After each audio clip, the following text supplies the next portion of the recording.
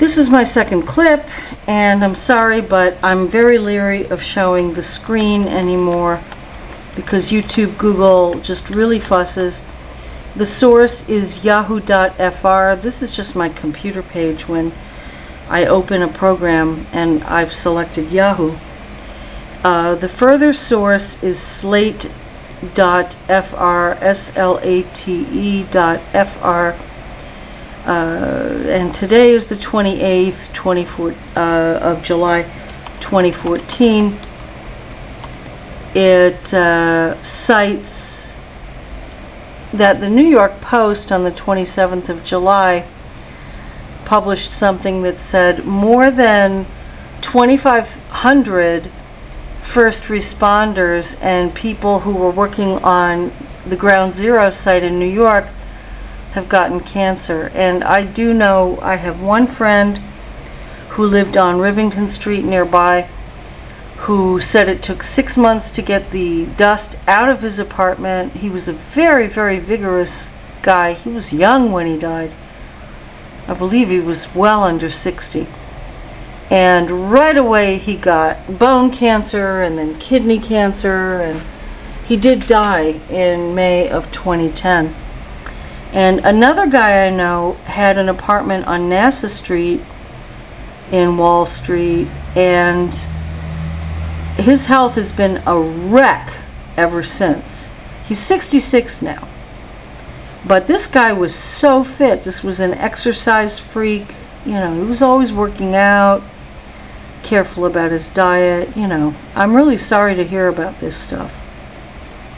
It says that this year alone, 1,140 cases have come to light, and it's been many years that scientific people have announced the risk and development of cancer among the firefighters, police, and building workers who worked at Ground Zero and who were there on September 11th, 21.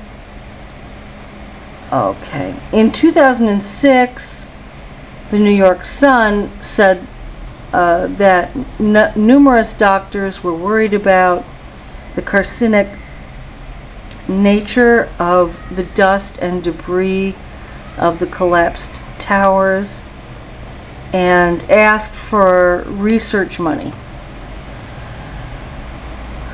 Okay, and there have been other reports in 2009 and 2013 which did conclude that there's a correlation between being exposed to Twin Towers debris and development of cancer, especially thyroid and prostate. Alright. Voted in 2010, the World Trade Center Health Program undertook to look after the medical needs of the World Trade Center volunteers because they had been exposed to toxins at Ground Zero.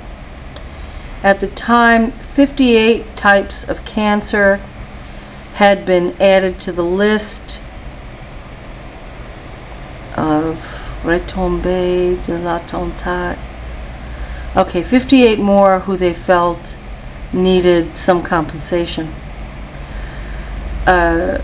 There's something called the 9/11 Victim Compensation Fund, which is from the federal government, has been set up, and by the end of June there was 1.145 demands for damages in connection with cancers. I think that's 1,145.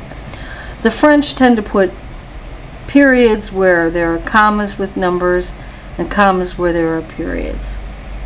Sorry, I keep having to remind myself that. It's weird when you see people write down prices and things here and do accounting and stuff. And these were connected with cancers, according to the New York Post. Among them, 881 were judged, valid and payable. and only 115 were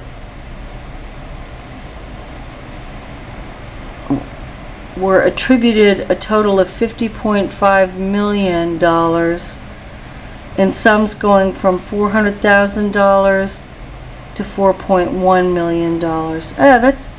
That's no surprise to me. It really isn't. Okay, I will end now. Bye-bye.